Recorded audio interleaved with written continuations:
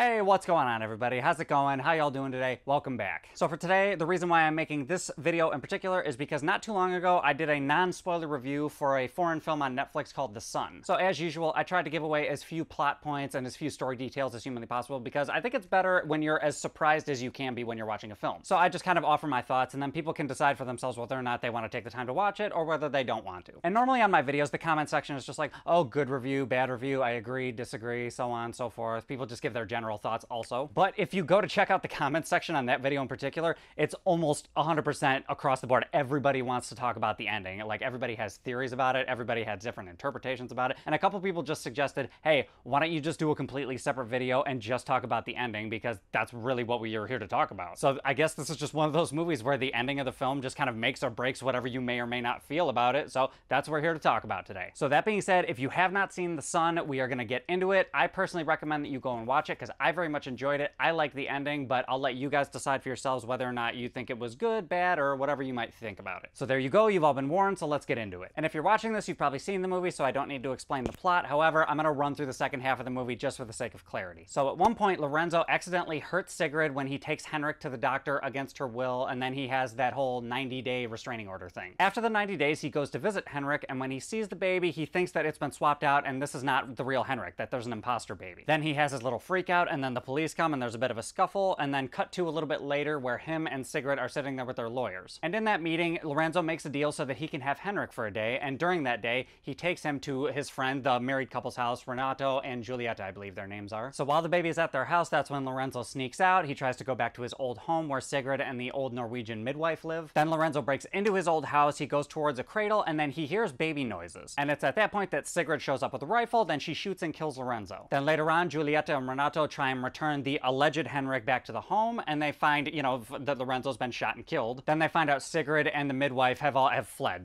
They're gone. And since Giulietta and Renato are Henrik's godparents, they take the baby, and then it cuts to 2 years later. And at that time, Giulietta sees the Norwegian lady, recognizes her, and then follows her to the house. And then we see Giulietta getting even closer to the house, and then you see Sigrid kind of putting up, like, her laundry to dry. Then we see Sigrid and the midwife walk into the house, and Giulietta decides to peer in through one of the basement windows. Then after she kind of, like, opens up the fabric, she can also hear a baby cooing voice, and you see a look on her face, and then the movie cuts to black. Now, some people hate that ending, some people love that ending. I love that ending because I just thought it was like, wow. In my opinion, it allowed for the entire story to conclude, but it also allowed you as the viewer to imagine what exactly is going to happen next. I'm going to talk about my personal thoughts later on, but for right now, let's get into some of the theories that some of the commenters have left. Now, the first thing I'm going to say is pretty easily debunked in my opinion. A lot of people, or a couple people, have said that there's a possibility that there's a twin, and I can say for sure that this is definitely false because you'll see Lorenzo goes on a few of the gynecological / OBGYN visits, as well as the fact that he's also there for a couple of the ultrasounds, and if there was two heartbeats,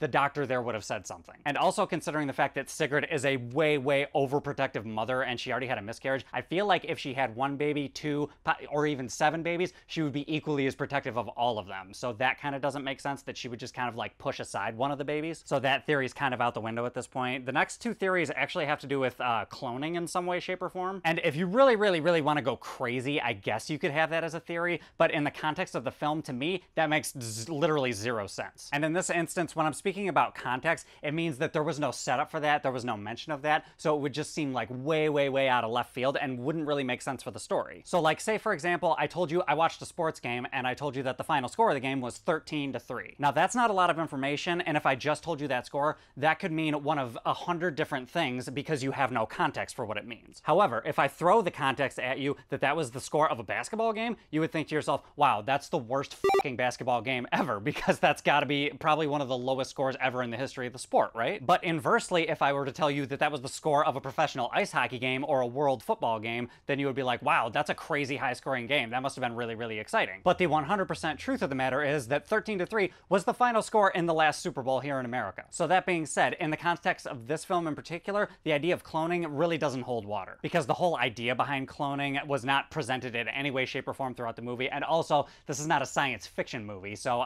the idea of cloning is just wildly wildly, wildly out there. So the main idea behind cloning is really implausible, and then somebody else posed the theory that they could have been trying to clone Hitler solely because the film takes place in Argentina. And as I said before, cloning does not work in the context of this theory. Neither does the whole idea behind Hitler or Nazis or anything related to that, because there was no mention of that throughout the entire movie. And that's pretty much it for some of the theories that were in the comment section. The last thing I'd like to mention is that somebody commented, and their name on the comments was DX. Some of the commenters mentioned some curiosity about Sigrid and the Norwegian midwife, because there is some dialogue that is in Norwegian in the film that there's no subtitles for. And I don't have the full comment in front of me, but DX claims to be somebody from Norway who knows how to speak Norwegian. And according to DX, apparently most of the dialogue throughout the movie is just very, very, very menial, unimportant dialogue. Like, when is the taxi coming, or how long is this, that, and the other. So just very normal talk. However, also according to this person, the last lines you hear in the movie from what we perceive to be the baby in the basement is, "I am hungry, why do you let me be alone?" So assuming that DX is honest and being forthright, thank you very much for your contribution, because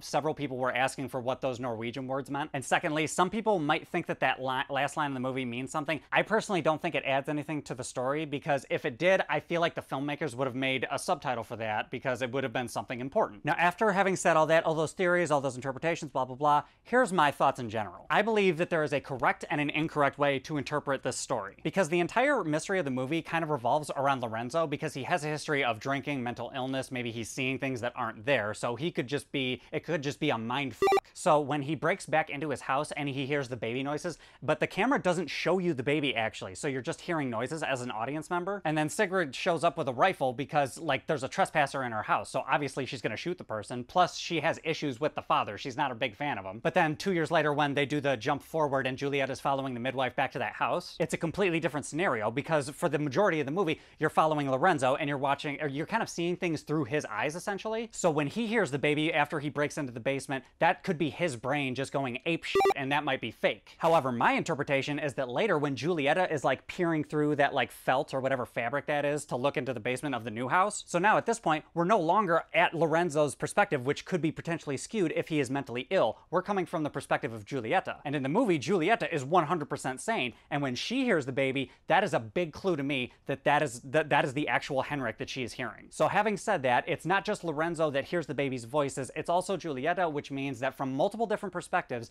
there is an actual Henrik, and the baby that her and Renato have at the end, that's an imposter baby, and that's the one thing that I wasn't totally sure of. Because in my non-spoiler review, that was the one like big plot hole that I didn't think got explained, that could have been very easily explained, because that is the ultimate question. If Sigrid actually has Henrik, then who the hell is Renato and Julieta's baby? Like, where did that baby come from? Who is it? Like, that's where all the questions come in. But to be fair, I haven't memorized every single frame of the movie, so for all I know, there could have been a news headline, or somebody could have said a word about the fact that, oh, there was a kid that got kidnapped recently. Because that's where my mind goes immediately, is that either Sigrid, or maybe she hired the midwife to do it, is that they kidnapped a kid at some point, and then they used that kid as like a decoy version of Henrik. Like, that was my interpretation. And as far as the overall meaning behind the film, I think it's mostly a tale about not just helicopter parenting, but like obsessive parenting. And I also want to say that some of Lorenzo's paintings, I feel like there's some metaphors in there that I'm just not picking up on. And it's mostly the two paintings. Like, one of them is a shell, and I feel like that is like some type of resemblance to a womb in some way. And then there's also another painting of like a guy that's eating the head of a child or something. I'm not sure what that signifies, but I feel like that has to mean something in the context of the story. But again, this is a movie about an overprotective mother that is, I would say, protective to a fault. And I think that is the fault of some parents, in my opinion, because I'm sure everybody knows someone or has heard a story about someone who is just way, way, way too in control by their parents. Like, their parents just tell them what to do. They control every aspect of their life because they, I don't know, maybe it's just to tackle some type of insecurities. I'm not sure. And again, this is just my opinion. This is just my interpretation. If you have any theories or any thoughts, as usual, hop in the comments, let me know. But yeah, anyway, guys, that's pretty much it. Those are my thoughts on the ending. Hopefully you guys got something out of it. And hopefully some of you out there with your own little theories, hopefully this maybe gave you a little bit more insight. Maybe you think about it a little differently, or maybe you think the movie's a little better. But if you like the movie less, then that's okay too.